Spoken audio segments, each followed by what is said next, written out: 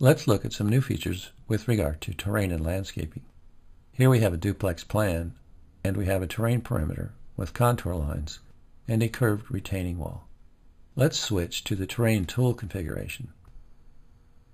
And we have many terrain-related tools. For example, we have our basic terrain tools, our basic elevation tools, some specific terrain modifier tools, and our terrain feature tools, including a new Spline feature tool.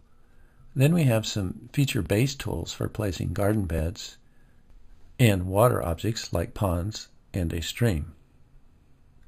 We've got roads and railings and fences, and we have some new terrain wall tools, the straight terrain wall, spline, and the straight and spline terrain curb. And these are feature-based, and we'll take a look at them. The retaining walls are essentially unchanged. We also have some stepping stones. We have our slab and primitive 3D tools. We have our plant chooser and our basic plant tools and our sprinkler tools. Let's switch to a render full overview. And I'll orbit around and you can see the retaining wall, the decks, and the terrain surface. Let's decide to focus the camera and move in a little bit closer. We have increased ability to work on our terrain in the 3D views. We have many commands here in the menu. Let's, for example, place a round stepping stone. And I'll now drag to place the first one. I'll select it and open it. And I want to set the height to about 2 inches above the terrain and the thickness to 2 inches. And let's go to materials for this terrain feature. We'll go to the library and masonry and stone, concrete for floors. Let's just grab this aggregate, for example, and click OK. Let's take advantage of our new array copy feature. I'll click multiple copy, and then I'll set the multiple copy interval. I'll just accept the one that's there for now. And I'll click to go into sticky mode. And now I'll alt drag or right drag to copy this out like this. Release the mouse button and move the mouse in this direction and click to finish. And of course we can complement our 3D work with working in 2D. Let's move in here in select objects mode and drag to select all of these features that we just created. And I'll control drag now to move them over next to the deck edge. And then I'll go to Build, Stairs, one-click Stairs, and click right next to the deck here. And we'll place some stairs and swap back to the 3D view. We have a new feature Spline tool. Let's go to Terrain, Feature, and choose the Spline feature tool. I'll just drag to draw the basic spline. Let's select it, open it, and we'll set its height to 4 inches and its thickness to 4 inches. And let's go to Materials and assign a material to this terrain feature. We'll go to the library and we'll find some landscaping materials. Let's look in bark, and I'll grab this mulch and click OK. And you see it has the new handles associated with splines in Chief Architect X1. We have our diamond-shaped vertexes for reshaping the spline, and we have the small drag handles on each segment that you can use to move the segment. And like with all splines, we can increase the number of vertexes and segments with the break tool. We can use advanced splines, and we can convert the spline to a polyline if we wish. Let's find a plant to place here in our new bed. I'll open the library and click on the plant chooser. You'll find an improved plant chooser interface that's easier to work in. You can search through 15 different hardiness zones, and you can search in just one zone, or in a range of zones, or in all of them. They are all searchable. You can view the hardiness zones map here. And you can search by common name, scientific name, variety name, and pronunciation. You can narrow your search to flower color, leaf color, bloom time, and other special characteristics. You can choose the plant type and a subtype or more to go with the different plant types you choose. You can narrow your search by height and age factor, and by sun, water, and pH needs. One option you might wish to consider is to search through the plant chooser without pre-selecting for anything. It will take a while, but then your plant chooser is going to list all of the items found. And when the search is complete, you're going to see all of the items listed alphabetically.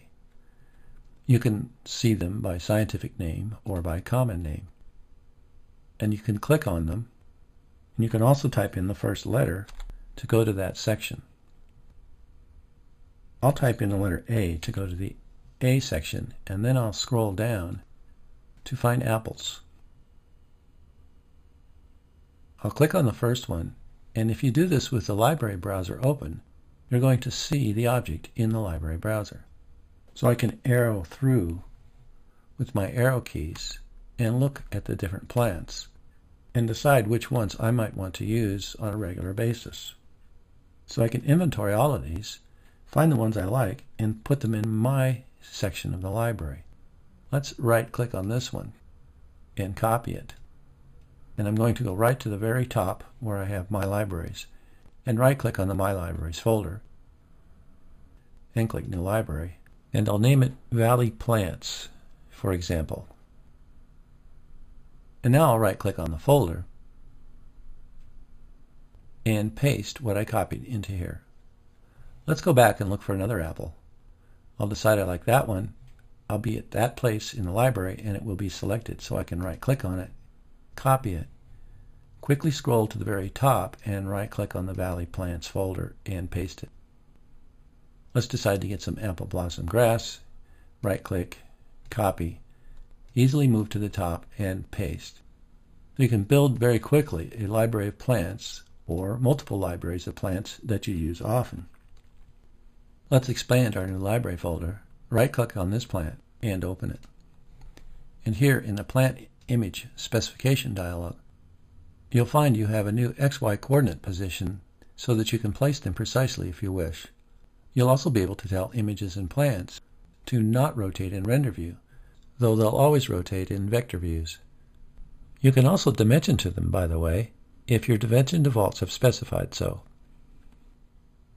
So let's cancel the dialog and close the plant chooser and place our blooming apple tree in the middle of our new bed. Let's close the library browser and go back to Plan. And I'll fill the window. And we'll look at a couple more new terrain placement tools. Let's go here and decide to draw a straight terrain wall. And I'll click here and drag to draw the wall. We'll take a render full overview and look at the result. And we'll orbit around and wheel in. It is essentially a feature-based object. It follows the shape of the terrain. Let's select it and open it. And we can change its width to perhaps 12 inches and its height to 24. And we can assign a material.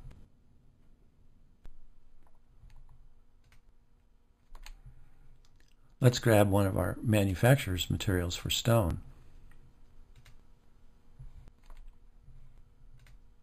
I'll double-click this one, and we'll click OK.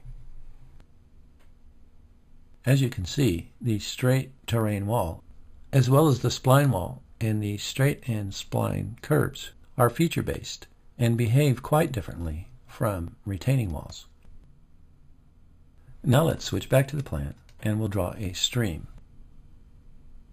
We'll click the tool, and then I'll wheel out and wheel in down here close to the end of the terrain, and I'll start to draw here. And it's a spline-based object. And notice how I'm snapping to the midpoint of this object's end edge. And let's go to Preferences and note under Snap Properties that I've turned off endpoint snapping. If you turn endpoint snapping on, and you draw a spline-based object like this stream, or perhaps a spline terrain wall, you may not be able to get a midpoint snap. You might get end snapping, and it may not draw correctly. Let's see if we can see an incorrect application, but it's not working incorrectly at this time. But sometimes it will happen that it does. And if so, simply turn off endpoint snaps. I'll work with it. It's working quite well, so I won't worry about it. And we'll switch back to our 3D view. Let's adjust the view a little bit by refocusing the camera and moving in closer. And then we'll orbit a little bit so you can see a good angle on this stream. And notice how it sits pretty close to the top of the terrain surface. But a nice thing about the stream is we can open it and we can say that we want the stream's height to be lower. And we'll set it down to -20. The width can be changed as well, and we can set some flare properties. We'll click OK and notice the change. And we see how the terrain has adapted to the position of the stream, creating a fairly realistic effect. Let's switch back to the plan, and we'll select our stream. And notice we have vertexes for editing the corners, and we also have these small round handles for adjusting the width of the stream. And we also have these small square handles for adjusting the spline segment. You'll find you can add many of these new terrain-based objects to the library because the ability to add objects to the library has been expanded. And these are some of the new capabilities with regard to terrain and landscaping in Chief Architect X1.